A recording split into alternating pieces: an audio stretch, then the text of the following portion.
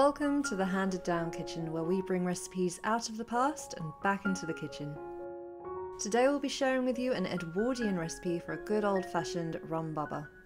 Rum Babas are lovely soft yeast cakes that have been saturated with a sweet rum syrup.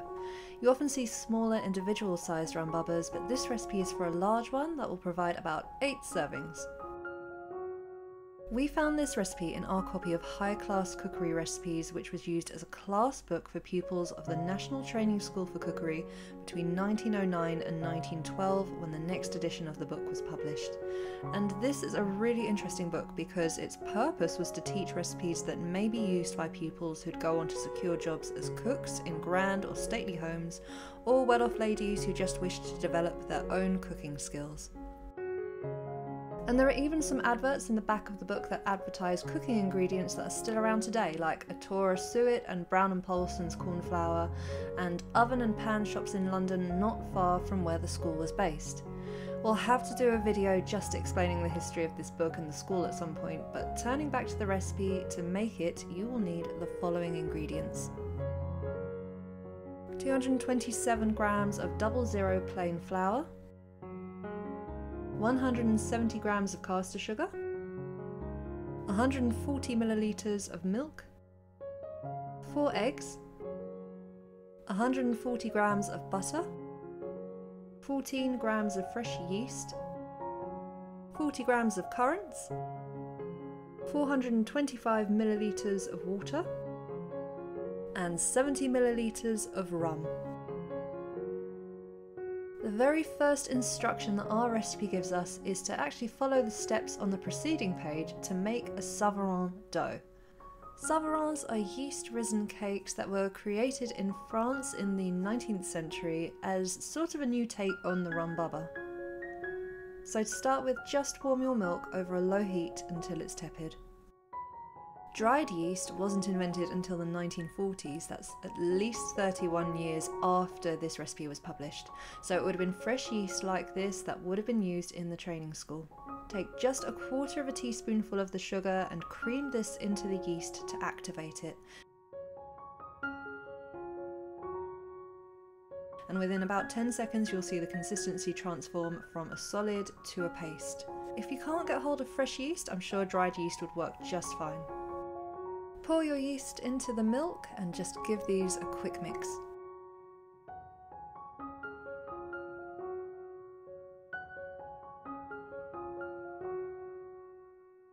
Next, sift the flour into a large bowl. The recipe says to use Vienna flour, which is a very fine flour used for making certain breads. Plain 00 flour is a fine substitute for it, and that's what we're using here. Make a well in the middle, and then into this pour your yeast.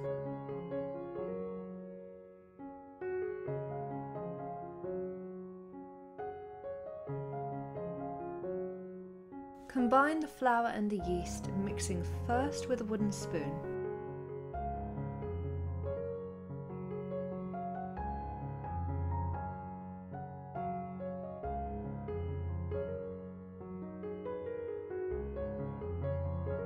And once this starts all coming together, just give it a quick knead with your hands.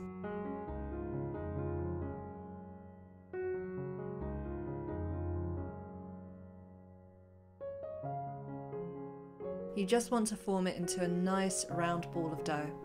And we're going to add more ingredients to the dough later on, but first it must rise, so cover this with a cloth and set in a warm place until it's doubled in size.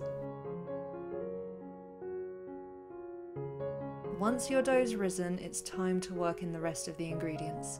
This is where it gets a bit messy, so start by cracking in 2 of your eggs.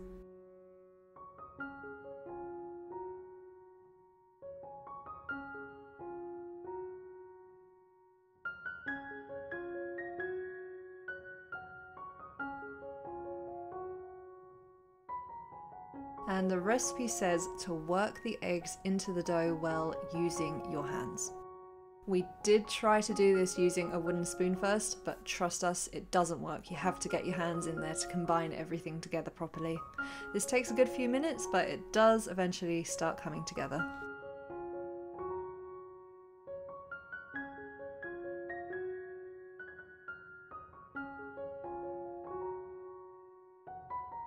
Once this is all combined, in another bowl, cream your butter.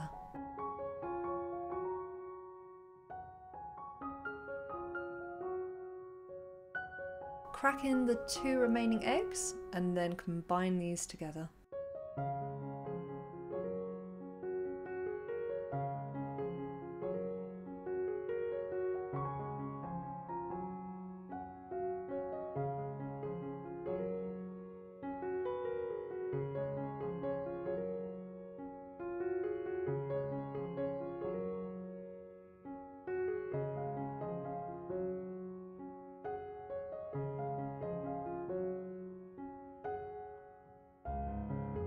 Pour the butter mixture into your dough, and then the recipe says to beat this very well until it all comes together.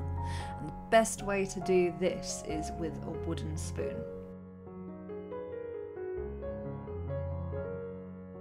You'll know when it's done because it will have the look and consistency of a very runny porridge. And once that's done, we move on from the Savarin recipe to the actual Rum Baba recipe. For the next step, you'll need a well-buttered large Baba mould ready. This bundt cake tin will do just fine. The recipe also says you can use smaller individual sized tins, but we wanted a bigger one, so this is what we're going for today. And sprinkle your currants around the base and the sides of the tin so that these stick to the butter. Then pour in your dough.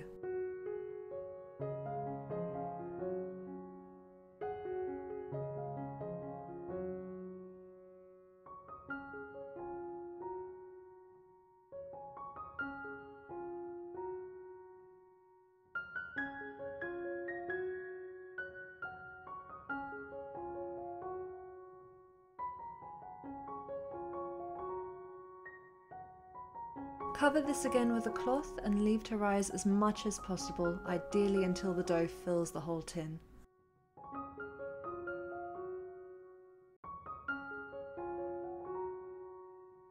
And then put this in a preheated oven set at 180 degrees Celsius to bake for about 20 minutes or until the dough is cooked all the way through.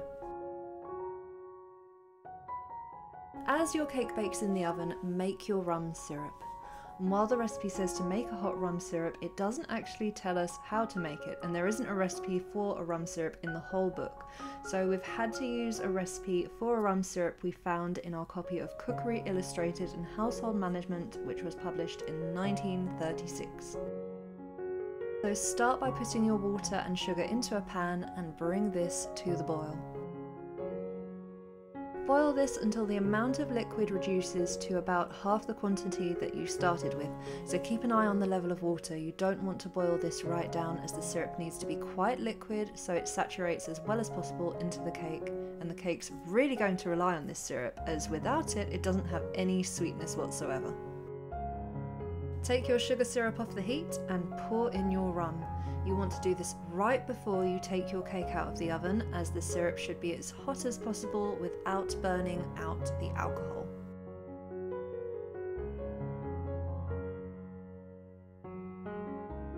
And now our Baba's ready, turn this out onto a large serving plate.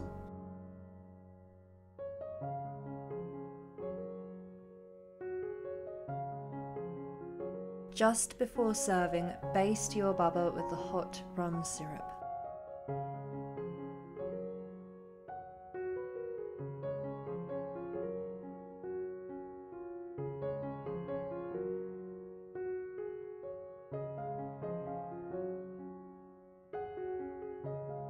And that's it, a recipe for Rum Baba as taught to the pupils of the National Training School for Cookery between 1909 and 1912.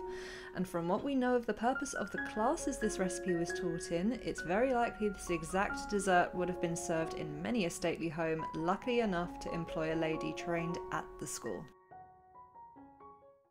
We hope you enjoyed this video. If so, please leave us a like, and if you'd like to see us recreate more antique recipes, be sure to subscribe to our channel. You can also find full instructions for this recipe and many more on our website, linked in the description box below.